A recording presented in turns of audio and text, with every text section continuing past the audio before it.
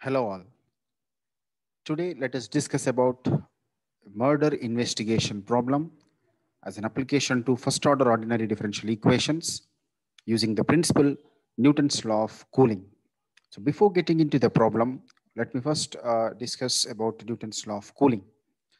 See, the principle Newton's law of cooling says the rate of cooling of a body is proportional to the temperature difference between the body and its surrounding environment.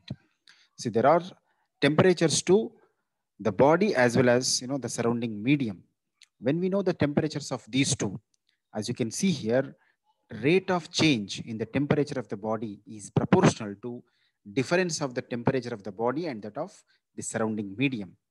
Correct? And here capital T represents temperature of the body, T naught represents temperature of the medium, and T represents, small t represents what you call time.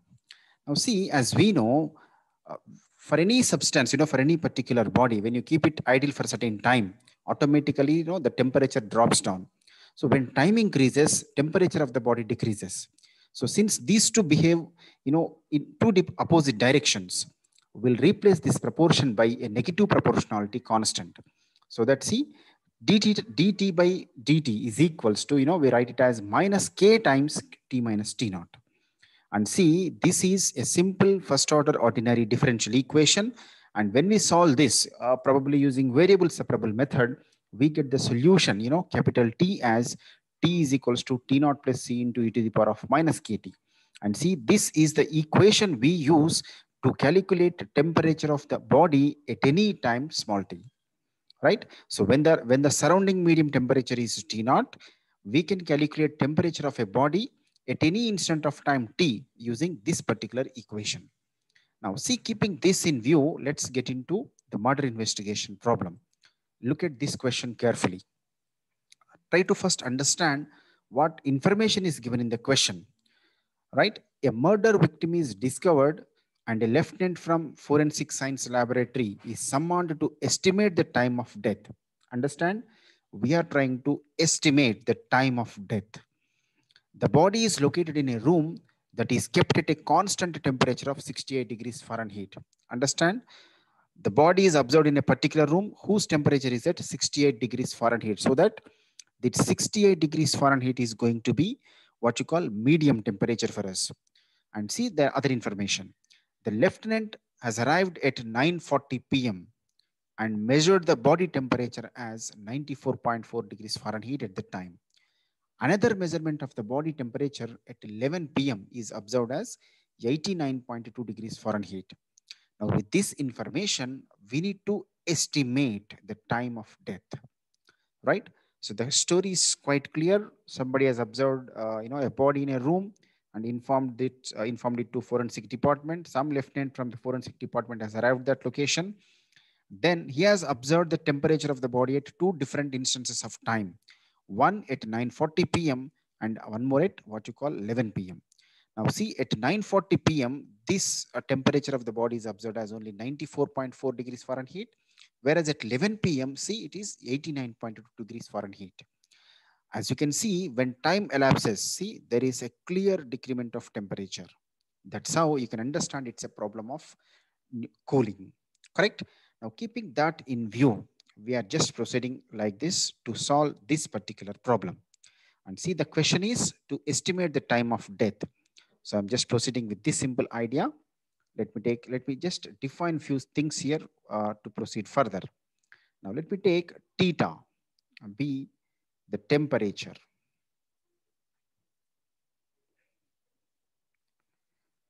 of the body at any time t. Right? So let us just define it this way so that things will be easy for us. Now see, you are given temperature of what you call medium. See, what is the medium here? It is the room temperature. So you are given that room temperature, theta naught. Normally we take it as theta naught as we just discussed a few minutes ago. So theta naught, you are given it as 68 degrees Fahrenheit. Now see, when it is this, look at it. The lieutenant has arrived at 9:40 p.m. and the measured body temperature as 94.4 degrees. So that you can understand now the initial measurement of the body temperature. So this is done at what you call 9:40 p.m. And if you take this 9:40 p.m. as the initial time, then see at this time, the temperature as observed as how much it is, see, 94.4 degrees Fahrenheit. So that how can we write this? When it is initial time, you can understand when time t is 0, the temperature is observed as 94.4 degrees centigrade. I'm sorry, Fahrenheit, right? Then you are given another condition. See how when it is another measurement of the body is done at 11 p.m. So the next measurement is done at 11 p.m. Understand when it is at 11 p.m. how much time is elapsed in between these two measurements in between these two timings. See, the one is first one is at 9:40 p.m. and the second one is at 11 p.m. It is exactly 1 hour 20 minutes. So let me write it in minutes. When the time is 80 minutes from the initial time, at this time, the temperature is observed as 89.2 degrees Fahrenheit. Correct? Now see, you got actually now two conditions. In fact, when theta be the temperature of any body at any particular time t, if you recall the principle what we use here is this: theta is equals to theta naught plus c into e to the power of minus kt. Now see, in this relation, already you know what is theta naught, and you need to calculate actually c and k. Now see, using these two conditions, let us find the values of c and k one after the other. Now see, the first condition what you are given. I'm just taking the first condition here. Consider you are given theta is equals to 94.4 degrees Fahrenheit when the initial time, I mean time t is equals to 0. Now when I use this condition, what happens to this? You see, the actual condition what you have is this: theta is equals to theta naught plus c into e to the power of minus kt. Now in this, if you use theta, you know how much it is. 94.4 is equals to theta naught. See how much it is theta naught. As you can see, it is 68 plus c into e to the power of, when you substitute t is equals to 0 here, it becomes e power 0. That's how you can see c is equals to 94.4 minus 68. And see, when you simplify this, 94.4 minus 68 is, as you know, 26.4. Right? So the value of c is 26.4. Now, if I use the second condition, what is the second condition c?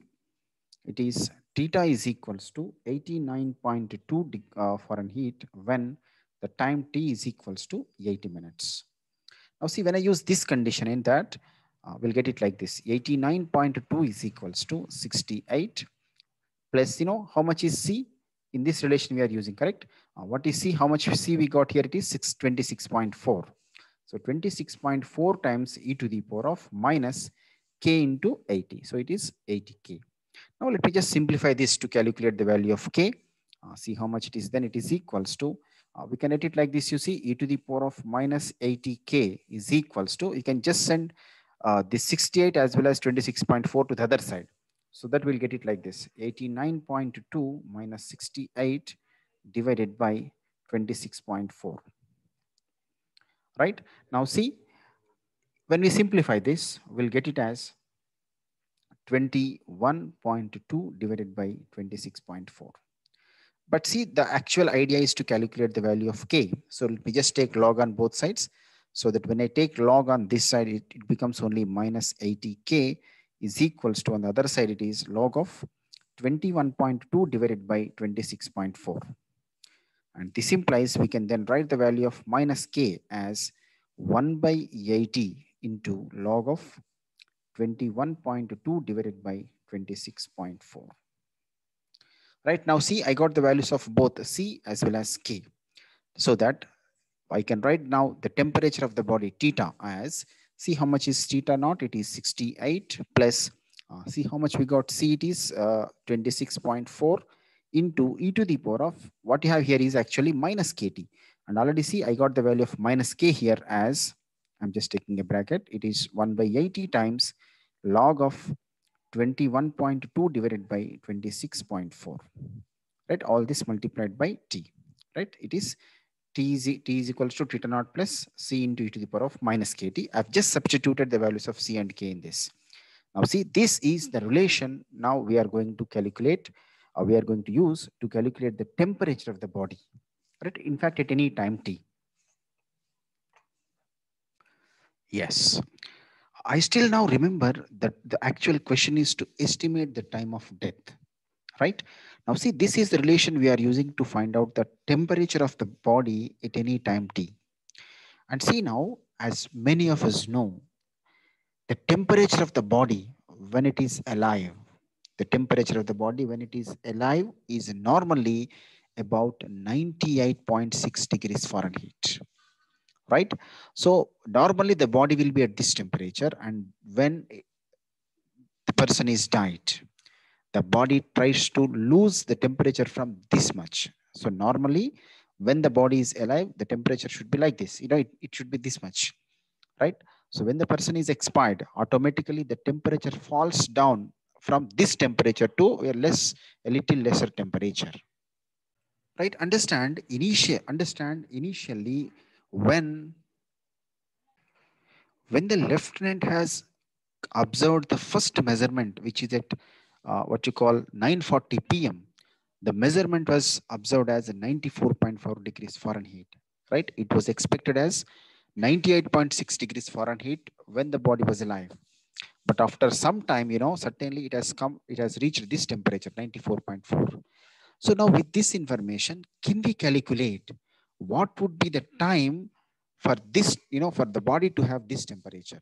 At what time, the temperature of the body is this much, 98.6 degrees Fahrenheit, right? So what would be the actual time when the temperature was this much of, 98.6 degrees Fahrenheit, right? See what you are given at 9 o'clock, at 9:40 p.m., the temperature is 94.4. At 11 p.m., it is 89.2 degrees Fahrenheit. Then what would be the temperature what would be the time when it was 98.6 degrees Fahrenheit, right? So now we are just trying to go back, behind the initial time. Let us see how it is. Now, as we know, the temperature of the body when it is alive is 98.6 degrees Fahrenheit. Now, corresponding to this temperature, what is the time? That's a question. And what relation you have here, you see, theta is equals to 68 plus, I'm just writing everything again, 26.4 multiplied by e to the power of 1 by 80 into log of 21.2 divided by 26.4 multiplied by t. Now see, when theta is this much, 98.6, what is its corresponding time? Now just to calculate that, I'm just substituting this condition here in this. So it is 98.6 on the left hand side. It is equals to 68 plus, I'm writing the remaining things as they are. Theta divided by 8, t divided by 80 multiplied by log of 21.2 divided by 26.4. Now see, I'm just trying to simplify it so that we can write it like this. You see, 98.6 minus 68 divided by, I'm sending 26.4 to the other side. So it is divided by 26.4 here is equals to e to the power of t divided by 80 into log of 21.2 divided by 26.4. Now see if we can simplify this. See how can we do this? Because we have an exponential function on this side, let us take logarithm on both sides. So that we'll get it like this. Log of, when we simplify this left hand side, we'll get it as log of 30.6 divided by 26.4. It is equals to, on this side, it is already, because, we have taken log on both sides. So we'll get log of exponential as, cancelled 1. And it is t by 80 times log of 21.2 divided by 26.4.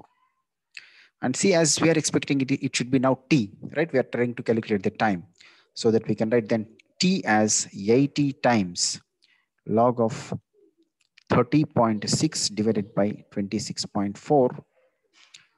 All this divided by log of 21.2 divided by 26.4.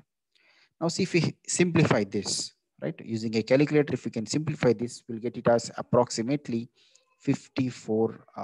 In fact, you see, we'll get this as a negative value, which is minus 54 minutes. Right? What do you mean by 54 minutes? See, we discussed. We are going behind the initial temperature. I mean, the initial temperature is already T is equal. I mean, the initial time is T is equals to 0.